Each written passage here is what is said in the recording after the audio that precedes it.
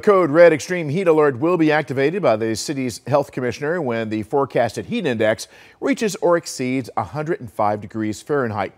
During such alerts, city agencies will establish cooling centers across the city as listed there on your screen. If it's hot outside for you, you know it's even hotter for your pets. Here are some signs to look out for to tell if your furry friend is overheating: excessive panting, drooling, seizures, vomiting, bloody diarrhea, and mild weakness. Your urge to never leave your animals alone in a parked car, and of course, give them plenty of fresh water.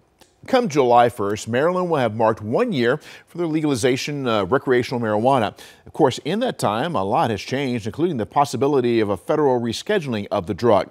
Last month, the Justice Department proposed a new rule to reclassify marijuana as a Schedule III drug.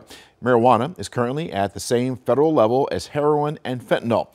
The new categorization would put marijuana on the same level as Tylenol and ketamine, which are legal but with restrictions.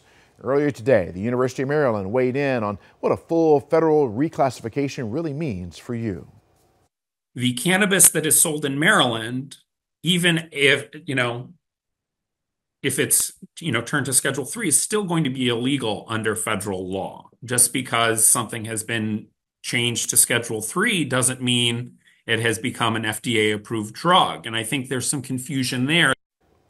Meanwhile, this discussion comes just 24 hours after Governor Wes Moore pardoned more than 175,000 marijuana convictions in a sweeping executive order. It impacts misdemeanor charges for people who were found guilty of possessing small amounts of marijuana.